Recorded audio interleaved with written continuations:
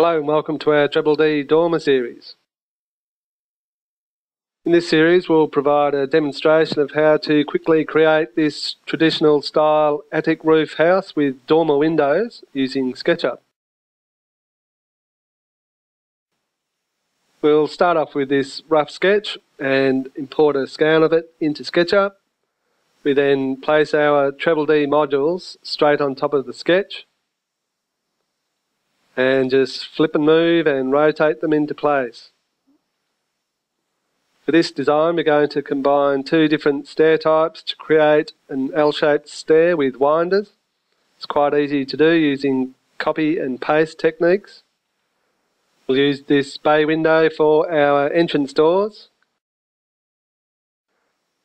And we can take this L-shaped kitchen design and replace it with a galley kitchen.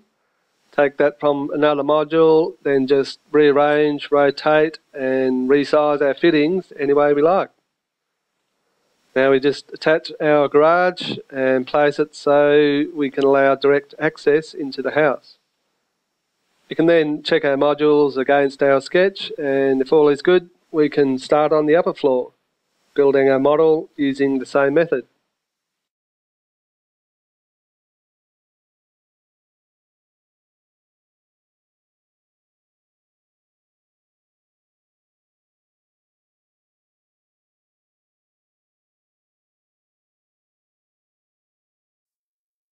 Once we've placed all our modules, we create some groups.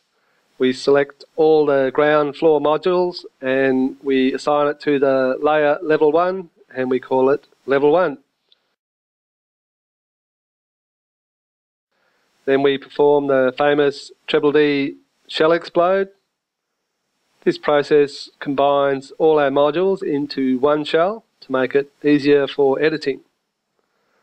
We then just push away any unwanted walls and delete any unwanted windows.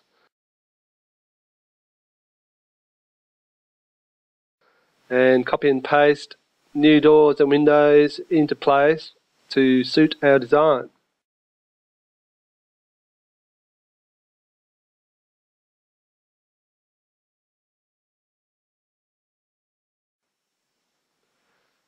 We can then explode our windows and push our faces, and we're now good to go to make the roof.